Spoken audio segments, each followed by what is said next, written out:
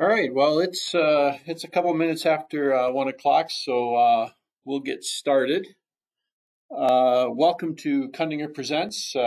We're definitely happy you could join us today.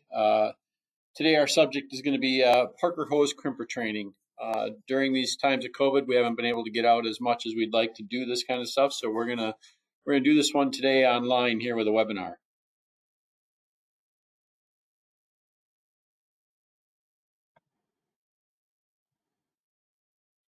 All right. So today.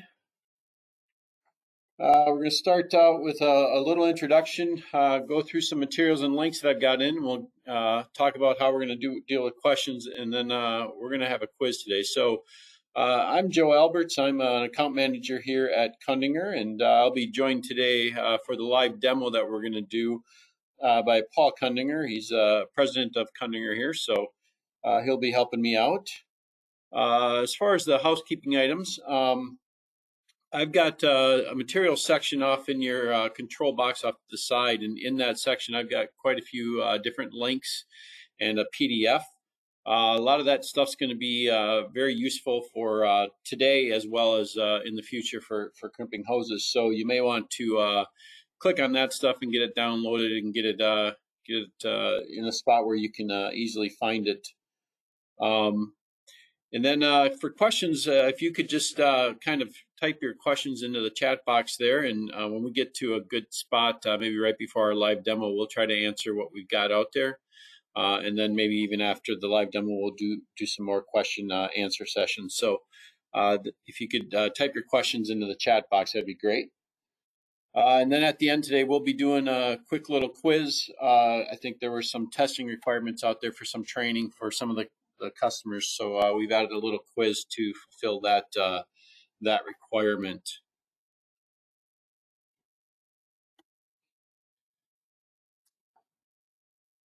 So first, we're going to start off talking about Parker hose.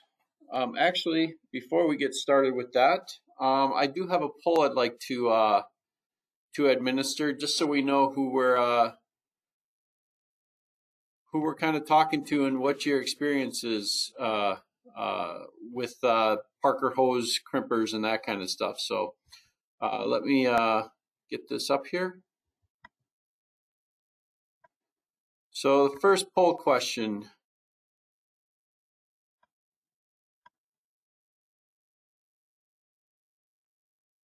I'm trying to figure out how to launch.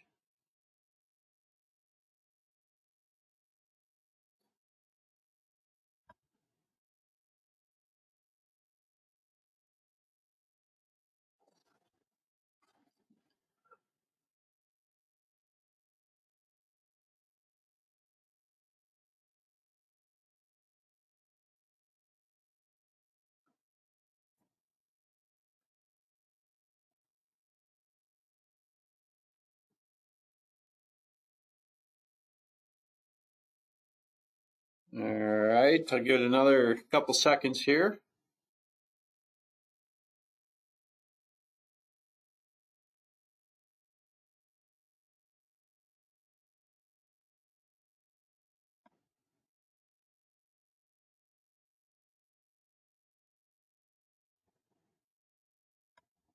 All right, we'll close that. Perfect. All right, everyone can see my screen, so let's get started with the Parker hose here.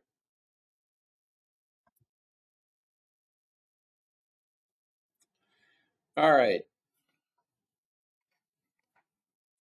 So when you're considering a crimper, obviously you got to kind of start with what hose you're going to be using, what hose you need. So we're going to spend a little time talking about Parker hose and how to select it, what to use. Parker hose is sized in a 1/16 inch scale, so each 16th equals a number 1. So if you've got a 3/16 inch hose, you've got a number 3 hose. If you've got a 1/2 inch hose, which is 8/16, you're going to have a number 8 hose, and so on and so forth. Hydraulic and industrial hose is also sized mainly by inside diameter. So if we talk about a 1/2 inch hose, we're talking about the inside diameter. So a number 8 hose would have a 1/2 inch ID. You need to kind of identify the hose you're going to use for your applications before we can identify what crimper you're going to be using. So we need to, pay attention to your application and the environment and all that kind of stuff before you select your hose. Parker uses a system called STAMP to determine, how to identify the hose you're going to be using. The size of the hose you need, the temperature of the application, and the material that you're going to be transporting through the hose, the application that it's in, the media that you're using, and the pressure that you need are all important factors in selecting your hose. Parker offers many different hose options made of different materials, so there's some different options out there available. Hydraulically, typically we see rubber hose used, but there are some options in the thermoplastics arena. Rubber is widely used, and especially in the hydraulics, and offers probably the most broad selection of fittings when it comes to the hose. We also there are some other options out there, but those are the two main ones when we're talking about the hose. We also classify them into 2 categories. We've got hydraulic hose, which is typically moving work or creating pressure to move work. And then we've got industrial hose, and that's basically used to move a material, whether it's water, air, chemical, fuel, many different options. Typically in these hoses, pressure is not as important, although it can be. It's, is the hose compatible with the material that you're moving? In the materials section of the catalog or of the box there, I have included links to the hydraulic hose catalog. It's called our hose products catalog. I've included the link to the Parflex catalog. That's going to be our thermoplastics catalog. And then I've also got a link in there for the industrial hose catalog, and that's going to be for the items that you may need for moving materials, water, air, chemical, and fuels and others. So those are there for your use.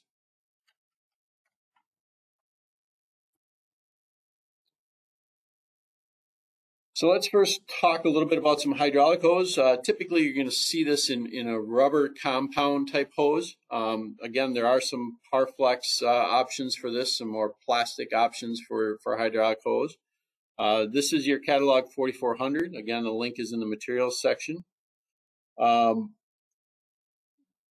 The catalog itself has a lot of info on the crimpers, the dies, the hoses. It's basically going to be your go-to if you're using a hydraulic hose of how to pick out your sizes, pick out your fittings, identify the crimper you need, and all of that kind of stuff that you're going to be looking for to identify the crimper that you're going to be using.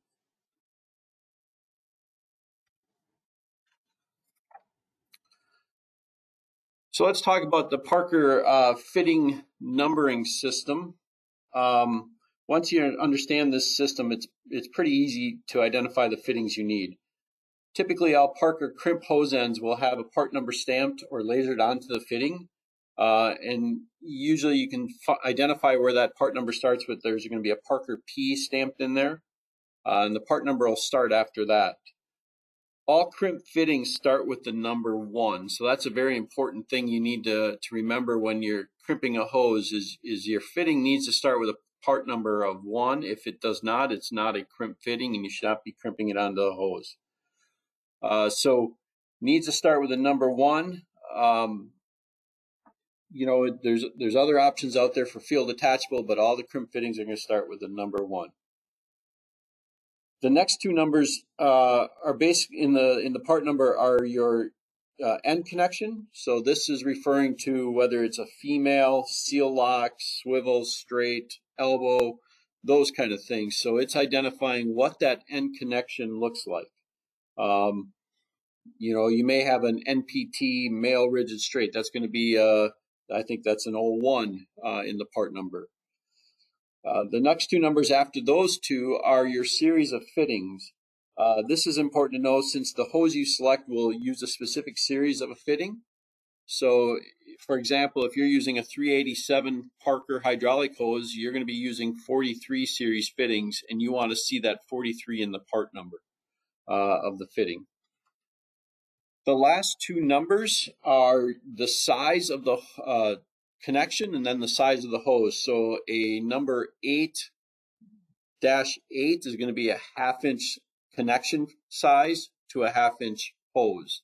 Number 12 would be 3/4 to a 1/2 inch hose.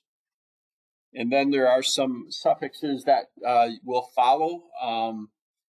You know, if you see a B, it'll be brass, C will be stainless steel, so on and so forth. If there's nothing there, it's going to be a standard steel fitting.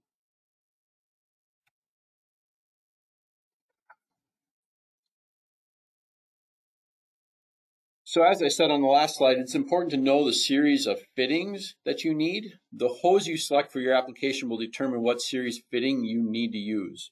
So we're looking here at a picture out of one of our catalogs, the 4400 catalog, the hydraulic hose catalog, of our 487 hydraulic hose. This is a constant working pressure hose. It's a 4,000 PSI hose, and it's got the series of fittings that you need to use listed off to the side. So in this case, this one uses actually, depending on the size, 2 different series fittings. So something that we got to consider. Uses the 43 series fittings up through the 1 inch size, and then above the 1 inch size, it uses the 77 series fittings. You will find a column like this pretty much on all hoses, telling you what fittings you can use with it. So if you go to a different series of hose, you're going to find a similar column with a similar information as to what fittings you can use on that hose.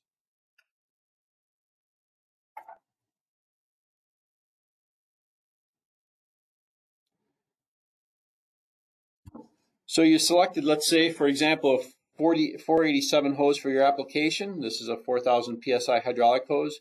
You need to now identify your fittings. The catalog will show you the fittings that you need to use. So you go into the catalog now and you go to the 43 series fittings tab, and you can start to select the style of fittings, the different connections you may want.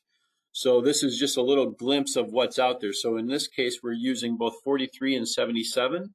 So you can go to the 43 series portion of the catalog and go through these pages and pick out what type of connections, what sizes you want. Same with the 77 series fittings, the same thing there. And you'll find that these some of these series fittings have tons of different options that you can choose from. So if your connections are NPT, JIC, straight thread, O-ring, face seal, seal lock, depending on what you need, you can go through here and identify the connections you need and the sizes that you need. Again, picking out your hose, making sure it's right for the application is important because it's going to identify the fittings.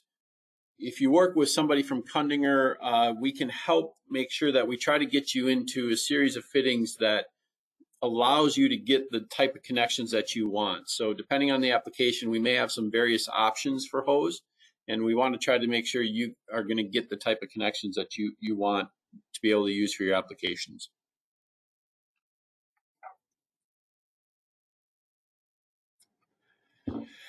So let's talk a little bit about the crimper now. We've kind of talked about the hose and the fittings and identifying some of those. Hold on here, I got something popping up.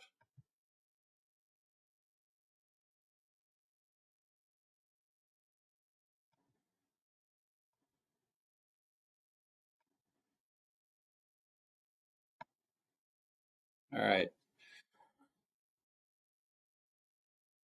So let's talk a little bit about the crimper. So you selected your hoses, you selected your fittings, and now you've got to use that information to decide what crimper, if you don't have a crimper, what crimper you can use.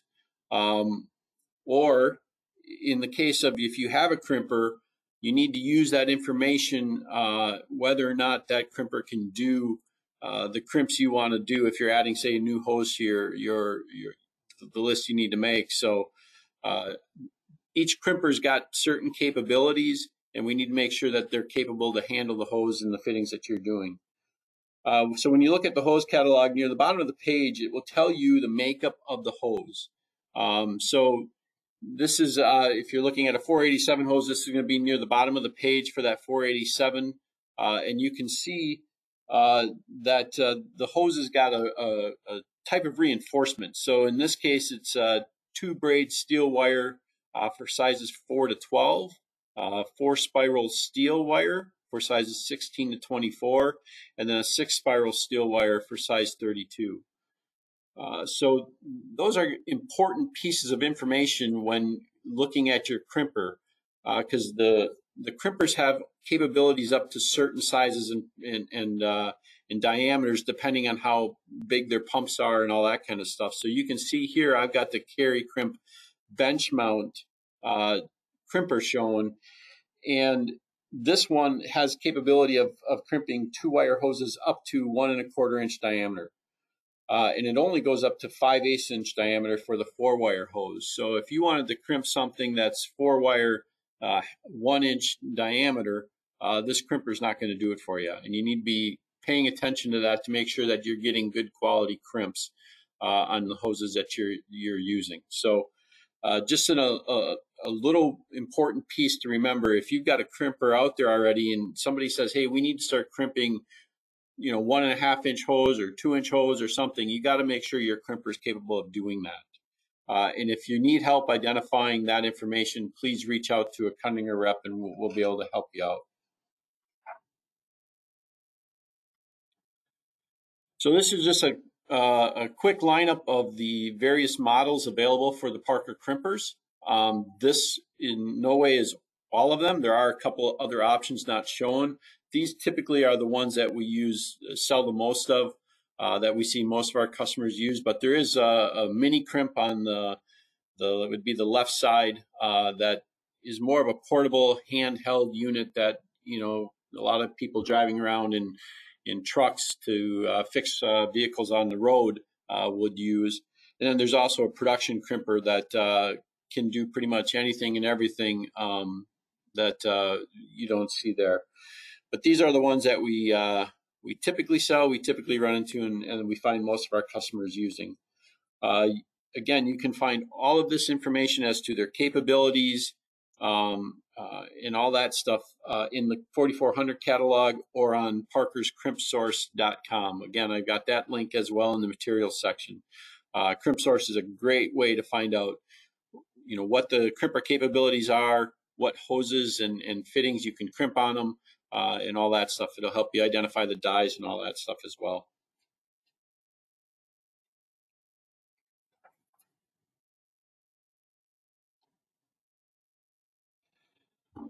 So we've identified the hose, we've identified the fittings, and we've now selected a crimper. We've got a crimper selected, so next we need to identify the dies we need. So depending upon the sizes of hose we need, we may need, if we're making 4 different sizes hose, we may need 4 different dies, or we would need 4 different dies. So in this example here, we're crimping a 387-4 hose. And if we look in the catalog, we see that 387, just like 487 hose, uses the 43 series fittings. We are also looking for size 4, 1/4 inch. Parker's dies are color coded, all series the same to indicate that size. So if you're using 43 series dies and you need a size 4, it's going to be color coded red. If you're using 77, well, in this case, 77 doesn't go that small, but if it did, it would be red. So you'll see there you got a number 6 is yellow in color. For the 43, the 26, the 77, the 25, all of those dies are going to be color coded yellow. So it makes it easy if you are using various different series of fittings and you need some different dies, you can at least know that all the color coding is going to be similar or the same for the same size. Again, all this information would be found in catalog 4400 or on crimpsource.com. So use those to find that information.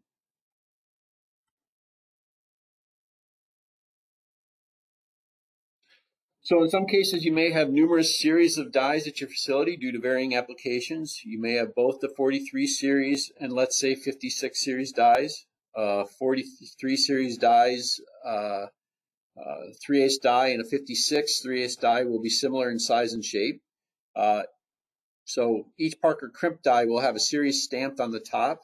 So make sure you're double checking the die you're using as it indicates it will dictate the final crimp spec. So you want to make sure you're using the right series die with the right hose and fittings. So again, I point out there, you got right on the top, it'll say 43 and show you what series you're using. So make sure that you're checking that if you've got numerous series of dies in-house. Typically on the crimper, you'll also find a crimp sticker similar to the label you see on the slide here. You can use this to determine what crimp die you need by identifying your hose, the size you want to crimp.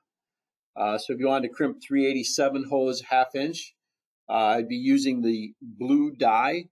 That's the part number 80C-A08 there. So you're just going to basically go down the left column there where it says hose. You're going to pick your hose that you're using. So in this case, we're going to say we're using a 387. And we want a number 6, so we're going to, or number 8, we're going to slide over and go up back to the top and see that that gives us the part number for the die. So again, we want to check the part number of the die, check the series of the die, and make sure that everything matches based on this sticker, and that's the die we should be using. On the far right side of the crimp sticker, you also see a column for the die ring. This is a metal ring that sits on top of the die. Once you use this die ring, it helps set the depth of the die. So there are 2 different options. There's a silver and a black. So we need to pay attention to which die ring we're using when we're crimping, because it will it sets your crimp spec. So just be cognizant of the fact that there's going to be 2 different die rings, and sometimes you're going to be using a silver and sometimes you're going to be using a black, depending on what you're crimping on that crimper.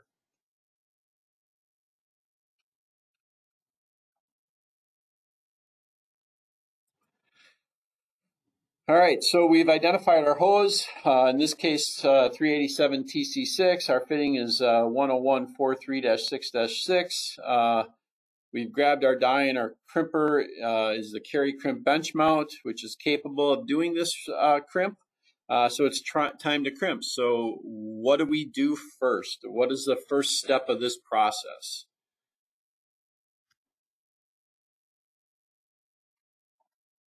The first step is to actually make sure the crimper is in working order and ready to go.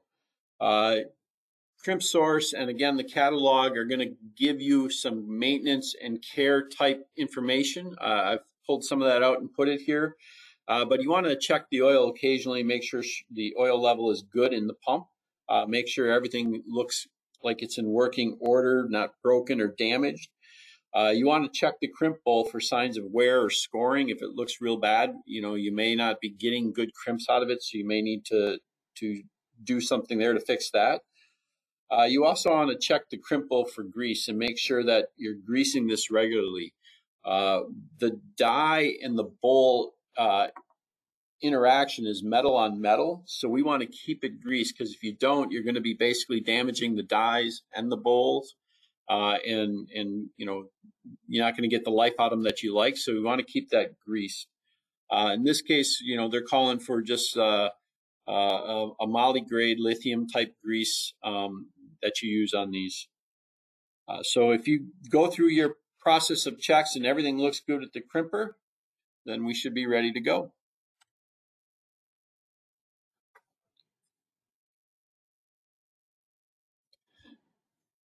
So first step in the crimping process is basically the assembly of the hose. I've included in the material section a PDF of these instructions, but the first step is basically cutting the hose. The second step is going to be inserting it into the crimp fitting, installing the correct die in the die ring, positioning the hose in the crimper, performing the crimp, and then removing the hose and verifying the crimp. those are your basic general steps of the crimp process, and we'll kind of touch base on each one of those as we go along here. Cutting the hose. Depending on the hose, there's a right and wrong way to cut it. Anything with a wire inside, you cannot snip or cut or crush the hose with a crush style cut. We basically tell you got to use a saw to cut these. Parker does have some saw options available to help. It helps bend the hose in the right spot so that we can get a nice straight cut through the hose. And you'll see that again in our live demo as well.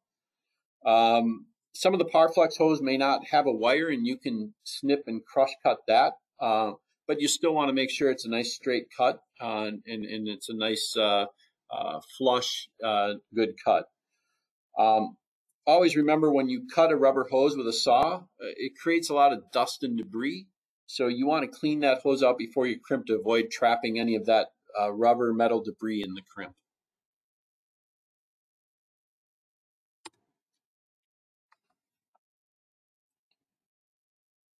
So we've got our hose cut correctly. Now it's time to insert the fitting. The Parker system is of crimp fittings is a bite-to-wire system.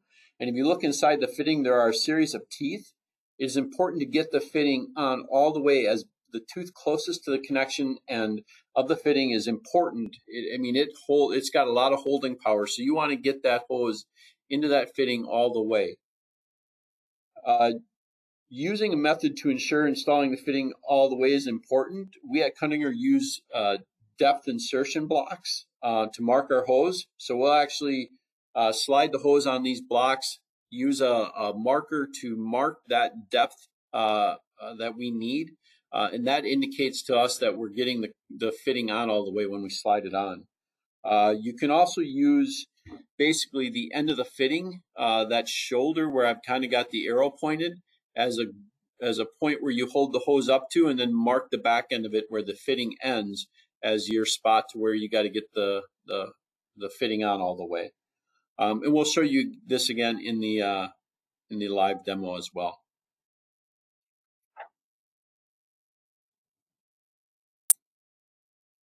I hear this a lot going out to customers. They have issues getting the fitting on all the way onto the hose. It sometimes takes a little muscle.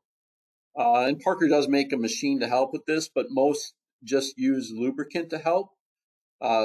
Here at Kundinger, we use a water-based lubricant called P80 to help us with this. It's an approved product from Parker to use on this hose. You can also use hydraulic oil. You just want to keep it in something that is closed to the environment, like a ketchup bottle or something like that, so you don't collect dust and debris into that oil and then dip your hose into it to get some lubrication, and you're just basically creating a mess there. What you don't want to use is you don't want to use WD-40, don't want to use silicone. Think of WD-40. That stuff eats rust. So what do you think it's doing to your hose? So anytime I walk into a customer and I see WD-40 near a crimper, I kind of get a little concerned. But yeah, just stay away from that stuff. Use hydraulic oil. It's made for that. The hose is made for hydraulic oil, or use the P80 type stuff.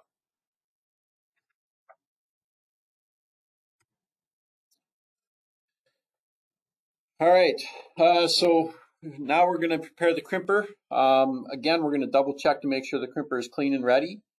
We're going to identify our die and die ring using the crimp sticker, and we're going to put that die into the bowl. As long as everything's been greased and everything's good to go, clean, put that die into the bowl. On some machines, you may need to there's a pin that's holding the pusher in place. You may need to remove that pin so you can get the die in there. It just depends on the machine you've got, whether or not you're going to need to do that. And when I put the die in the bowl, I always kind of keep the die seam. You can see that there's it's basically got a seam right down the middle here. I kind of keep that seam towards the front in case I need to kind of flip one of those die pieces out to help myself feed an elbow through or something like that. The die should sit fairly flat in the bowl.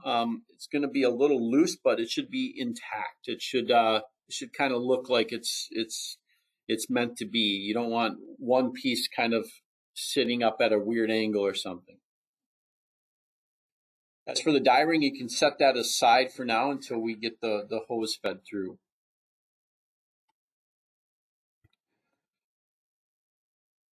So typically, we insert the hose up through the bottom of the die. You want the fitting to come up through the die and then land on the Park-Align feature that is shown here in the picture up to the right.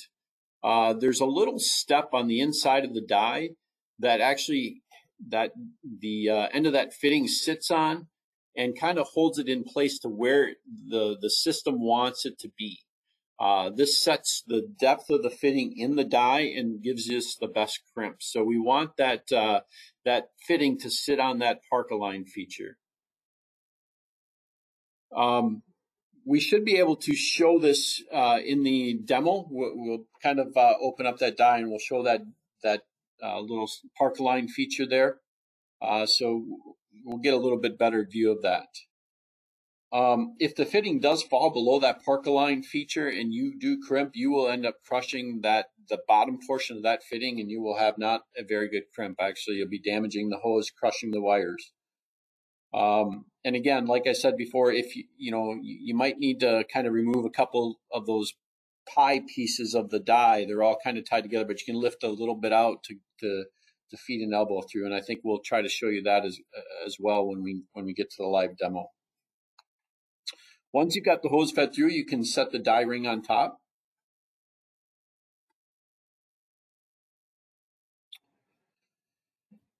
And now we're kind of ready to crimp. So if necessary, you may have to pin that pusher back into place depending on the model crimper you're using. And once you've got that done, you're ready to activate the pump and begin your crimp cycle. Once you start that, you want to make sure the pusher bottoms out in the die ring to assure proper crimp diameter. So you want to make sure that pusher plate comes all the way down and pushes on that crimp die ring and gives you the best, the good crimp. Once you're done, you can reverse that pusher back up to the top, and you can remove your hose. Typically, again, you may need to pull the pin on that pusher plate, and you may need to remove the die ring and feed that hose back down through the bottom to get it out of there.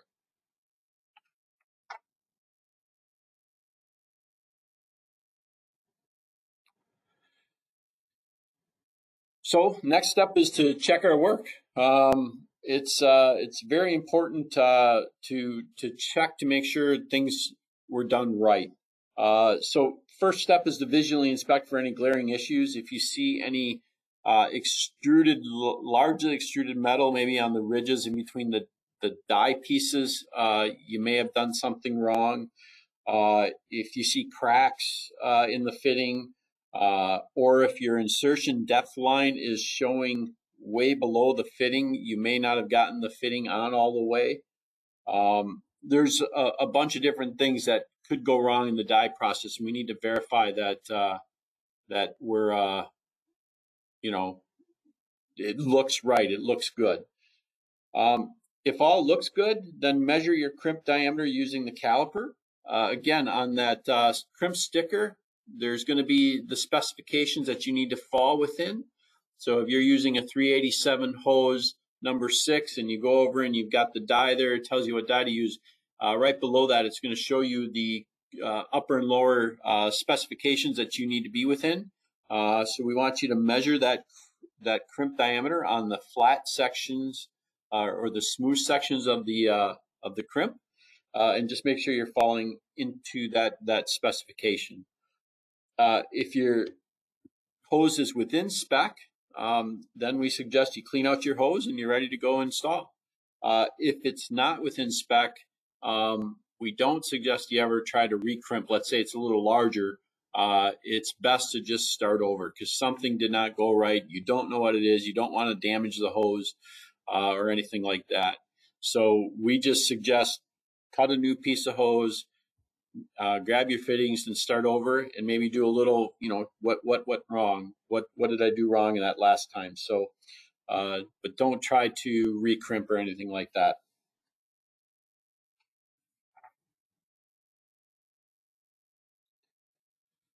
So if it doesn't come out to spec, what are the potential causes?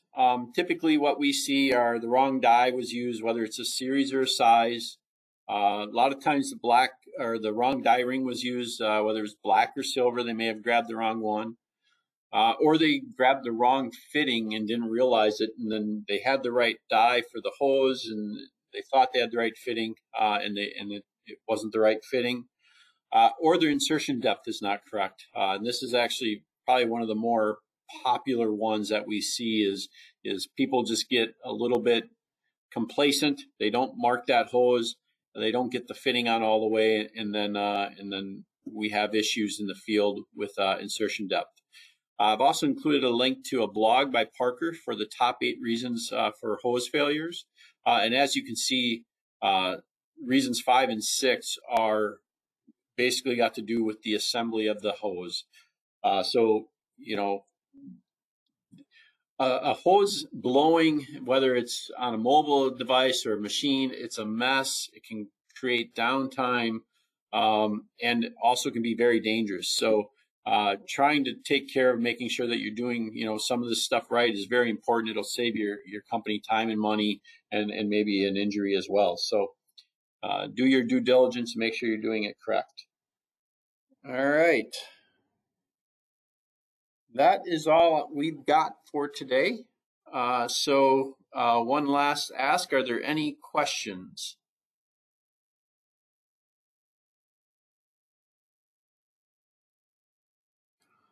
All right. You will be receiving a follow-up email, and it's going to have basically a couple of questions for evaluation quickly. So if you could just answer those and return that back to us, that'd be great. Other than that, I'd like to thank you for attending today. We definitely appreciate it.